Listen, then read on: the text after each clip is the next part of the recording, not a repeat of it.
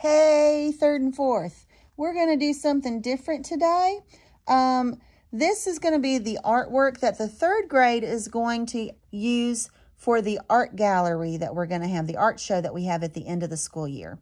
So if you have really good paper that doesn't have any lines on it, that's what you want to use to do our drawing on. Fourth graders, you can use whatever paper you have available. We're going to draw with a marker. I have a Sharpie.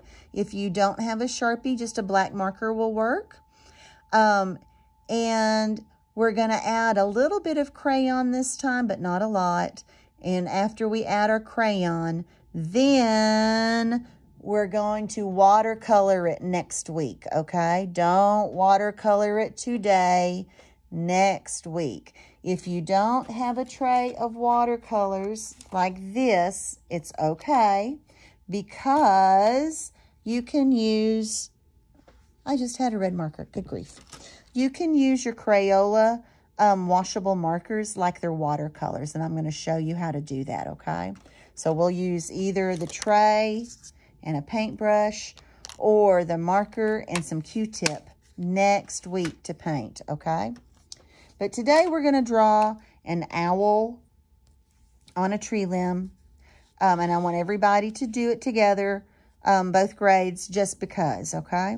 And we're going to start by doing its feet like a W. Oop, wait, what did I do wrong? There we go. And then we're going to draw a wavy line with a bump for the stick to kind of have a little bumple where he's holding onto it so tight. And then again. And then if you want to add a tree limb sticking up, you can. You don't have to, but you can. And then I'm going to put some leaves on my tree limb. Okay? So this is our first. If your W's don't touch, go ahead and draw them where they touch. I didn't meet mine. The next thing we're going to do is we're going to come up to the top part, and we're going to start doing his face. We're going to do a face that looks almost like this foot did, but only one, like a V. And so it's going to come in like a point and then back out. Okay. Then we're going to draw a small circle. This is the inside of his eyes. A bigger circle. This is the colored part and where the light shines on that colored part. And then a bigger circle. And this bigger circle we're going to color in black because owls kind of have dark, dark feathers around their eyes. So if you've got a marker, it'll color quickly. If you're using something else like a crayon or a pencil, go ahead and shade it in. Black markers are the best when we add, like especially the Sharpies. And if you don't have a Sharpie, crayon is the best because when we put watercolor on it, washable marker is going to bleed. So if I use like a black Crayola and then I put water on it, it's going to go everywhere, and we don't want that to happen. So I wish I should have said that at the beginning, and I wasn't thinking. I'm sorry. So if this is what you've got and you want to go stop your video right now and go get a new piece of paper and then a black crayon to do this part, go ahead and do that. I should have said that and not just any marker. It's my mistake, and I'm so sorry. We're going to keep going, though. Once you come back and you turn the video back on, I'll be here giving more directions on the artwork. So we're going to do the little part of the eye, the bigger part, and the part where the light's shining, and then the biggest part that's going to be black also.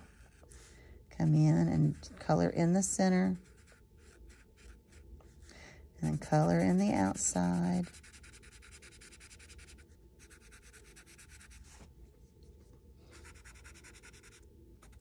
And this is probably the most coloring we're going to end up doing today. We're going to come back and add color to this before we watercolor next week. We're going to use some crayons to do what's called watercolor resist.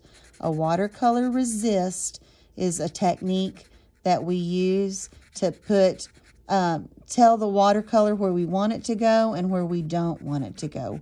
And wherever the crayon is, the watercolor won't color in. Okay?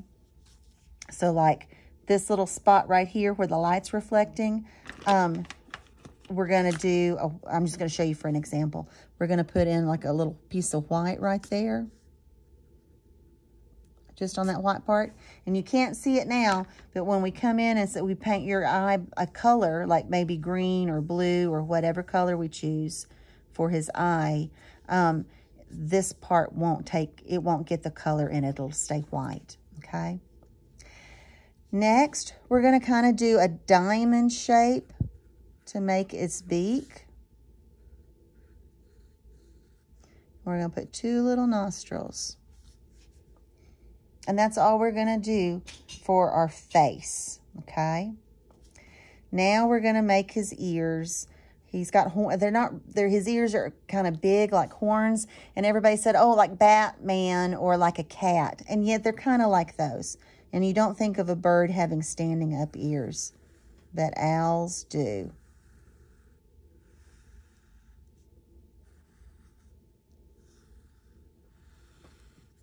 Okay?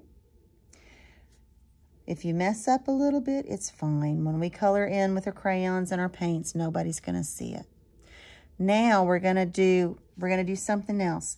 I want you to come down to the bottom and I want you to put a point. This is where his tail is going to be. So we're going to start the point and come up to the outside of his foot and then go back to the point and come up to the outside of the foot. And then the next line we're going to do on this side is going to make it look like this line went through it, but we're not drawing through it. And we're going to connect all the way up, okay? So again, we're going to look here. We're going to guess where that line would be on the other side and then connect it all the way up, okay? Down here it is tail. We're going to also make some lines that are called rays. A ray is a line on an angle that could be part of a circle. But this is going to make it look like he's got some tail feathers going on back here. Okay? Then we're going to give him his wings. If you drew a super skinny owl and you don't have room to put wings on the inside, you can make him look a little puffier by drawing your wings on the outside and making your line go on the outside. Okay? So like if I decided I wanted him to be a little bit chubbier, I could come over here and draw it more on the outside. And it looks just fine either way. Now, we're going to come over and we're going to give him the top of this eyebrow looking like piece of him. And we're going to add color in that next week. We're going to do some feathers that are sticking up. And then we're going to do some feathers kind of going around wiggly on his tummy because an owl's tummy is white. Okay. This is as far as we're going to get today. Next week, we will add crayon. We will add watercolor, okay? But put it somewhere safe so you can find it for next week's lesson. If you were here in my classroom, I'd put it up in a box and save it for you. But you're going to have to keep up with it for next week. I will talk with you next week. Oh, don't forget to send me a copy of what you've gotten done so far, okay?